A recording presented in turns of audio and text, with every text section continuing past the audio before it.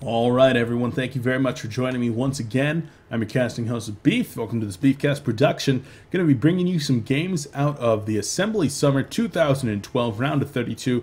This is the group stage between these two players. Score is currently 2-1 in favor of our Terran player. Will our red Protoss be able to bring it back to even?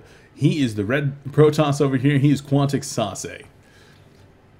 And in the bottom left-hand corner, following from 2-0 to 2-1, the blue Terran, he's going to be EG.PuMa.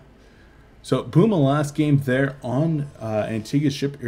I always call Atlanta Spaceship Antigua Shipyard. I hate it. Why do I do that? I don't care. You need to call it Atlanta Space Bear anyway, because it looks like a bear, because that's awesome. But the blue Terran going to be falling there to a 4-gate pressure from our Protoss player, really just falling victim to his own greed with that CC first built into 2 racks, and the 2 racks only going to be producing about 6 Marines before he drops facilities at both of those and cancels production for the time being. Really just playing extremely greedy, going to be going into upgrades, into factory, into all this, just really trying to ramp up for the later mid-game, and right there just not prepared for a 4-gate. The 4-gate from our Protoss player was not a true 4-gate. He dropped a Nexus first, and so it was delayed by about 50 seconds. Nothing too much right there, but sometimes that is all that you need for your opponent to really just say, okay, well, I guess there could be some pressure coming. There could be a bunker that I should drop right now. But Puma just playing completely greedy, didn't even take that extra time to drop a second bunker, which could have saved him that game.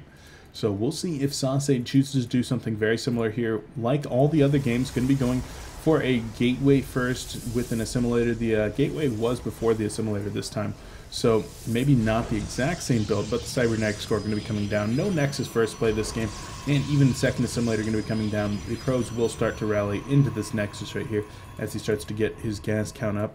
Let's take a look in Puma's base. Going to be going for a CC first once again, followed by that 1 barracks, and with the 150 coming up right here, there's going to be a second barracks. So far, going for the exact same build is our Terran player.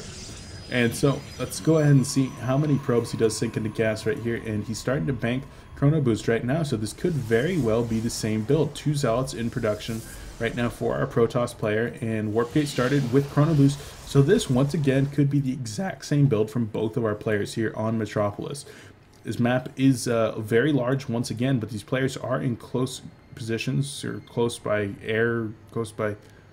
Oh, well, they're kind of close positions. I don't even know what you call that on this map. But here's the first deviation. A 3rd barracks going to be going down for Puma. So with this, he's going to be able to produce a few more infantry units, and that might just be all that he needs to go ahead and thwart off any kind of early aggression. But the Nexus is actually going to be plopped down by SaSe. Very same build that he did last time. And so we'll see if he does in fact choose to plop down 3 additional gateways and put some more pressure on to his opponent. Sentry's going to be in production just like last game as well. And with that 1 probe going to be moving across the map, the SCV does spot where the units are coming from, and the Zealot's even going to be falling back for the time being. The Sentry going to be trying to deny any kind of scouting on that Nexus. Let's take a look. He did not get to see that Nexus, so nice job of positioning there. Without the knowledge of that Nexus being down, there could be a hard 4-gate coming, and he would never know. But it looks like this time, instead going to opt for the 3-gate pressure, a more popular build than that 4-gate for sure. But with those 3 racks already up, 1 bunker going to be up, and that SCV going to be tucked away over here. Probably going to be looking for a scout in the next minute or so, but with that probe, the couple Zealots at his front door, Puma might even opt to throw down another bunker just to be safe.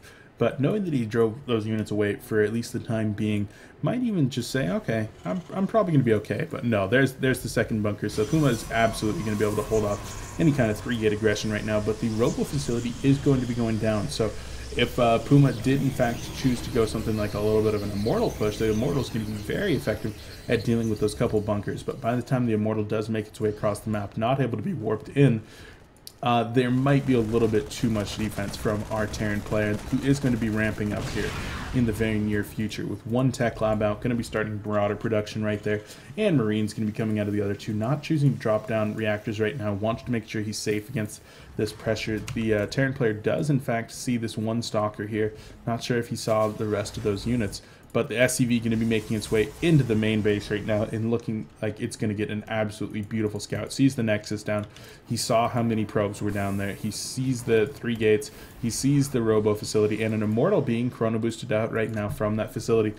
So it looks like SaSe is going to be looking right now to do a little bit of pressure with that Immortal. Once again, I said Immortals are going to be extremely effective at dealing with these bunkers. Going to be able to kill them in just as little as about 6-7 hits, something like that.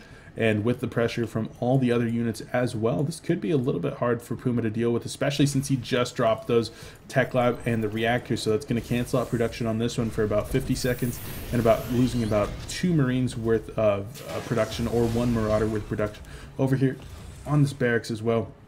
Even choosing to go up into his engineering bay and his starport.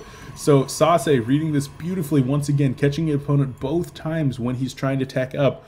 And that Immortal is going to be making its way over here.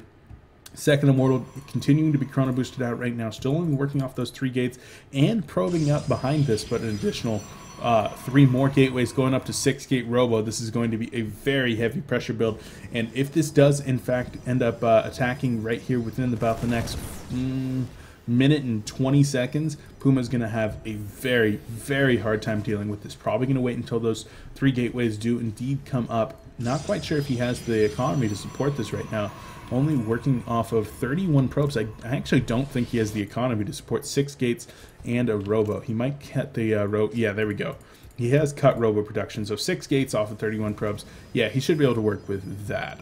But no, he can't use the Robo. So with all these Marines and Marauders over here and the missile turret going to be coming down, wants to be able to spot for anything but one SCV going to be going ahead and charging on out right there. We'll see how good the force fields are, and the force fields are actually beautiful.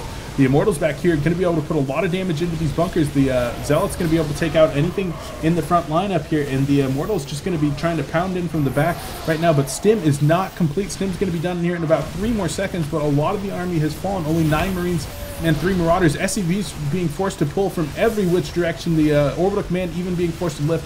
The force field's absolutely able to do a ton of work. The first Immortal does in fact fall, but a nice force field going to block the majority of the units right there, and almost every single one of the combat units for Puma is dead, and there is still so much left here for SaSe. The Observer going to be sniped there by the missile turret, so the missile turret at least doing a little bit of work, but Stim coming out right now with the remainder of the SCVs and another beautiful force field going to block the rest of that ramp, making sure that no more units are coming into the battlefield, and GG comes out from Puma. So once again, a absolutely beautifully executed timing there from our Protest player brings the series back up to 2-2. A very nice job there from SaSe. Looking forward to this game 5, see who takes home the series, and look at that. Beautiful, beautiful, beautiful games. Let's see if Puma wants to play a little bit less greedy next time, or if SaSe is going to be able to just make it a clean sweep there with 3 games in a row. Once again, I've been your casting host, Beef.